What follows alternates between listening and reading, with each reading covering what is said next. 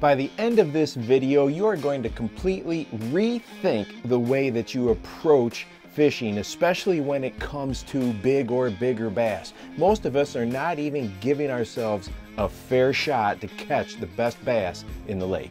Well, before we really get into the details, and I've got 4 of them I want to share with you, we need to define what big bass is. For those of you down here, it's way different than for those of you here. And then there are a bazillion factors on each body of water that directly impact how big fish are going to get.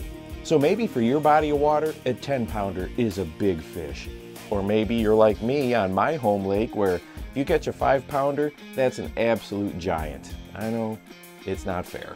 And besides my own observations and experiences, I'm going to be pulling some information from the man himself, Doug Hannon, the bass professor. As a matter of fact, I'm going to link the video that I'm referring to down below so you can check it out if you want to.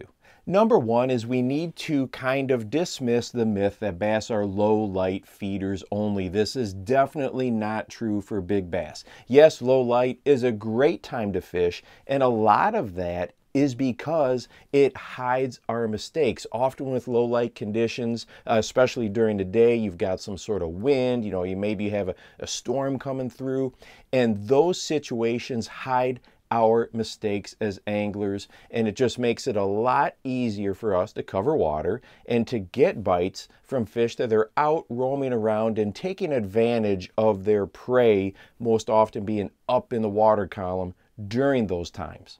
And one of the things that leads me right into point number 2 is why we have to not only think about low light is because the full color spectrum or contrast, whatever you want to refer to, is not visible in low light. We know that as light gets dimmer, it's much harder to decipher colors. Well, vision is extremely important for bass. They are a very visual predator.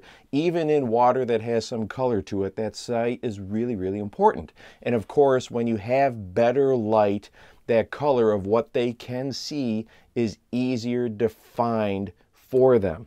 And then also, not only is that color spectrum most available to them when that sun is high up in the sky, they can also see farther. And that is so important for a predator to be able to see at a distance. And we know that big bass, or the biggest bass in your lake, they're very good predators. That's how they got that way. That's how they got to be big fish.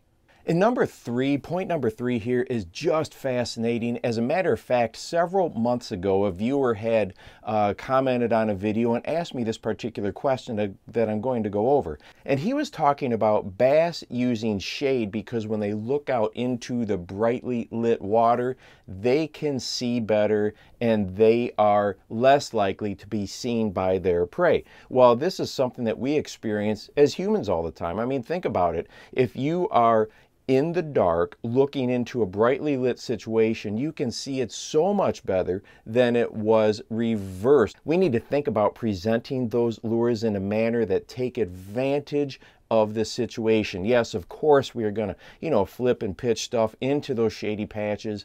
We do it all the time. But we also want to take a moment to present the lure in that sun right on that shade line. Often a horizontal type of a presentation coming through where that predator in that shady area can really get a good look at it. And then number 4, when it comes to my own personal experiences, the best bass that I have caught and been with people that they've caught have all been in the middle of the day. Matter of fact, take a look at this photo right here. And yes, you can go ahead and laugh. I captured this from a video. We were actually filming a television show and we were fishing down in central Illinois.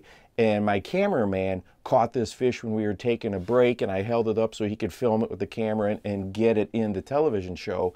But take a look at the background here. I mean, this is basically a bluebird day. There's barely any wisps of clouds in the sky. It's clearly a super bright part of the day, and this fish was caught. He caught it on a crankbait going right around a riprap corner coming into a bridge.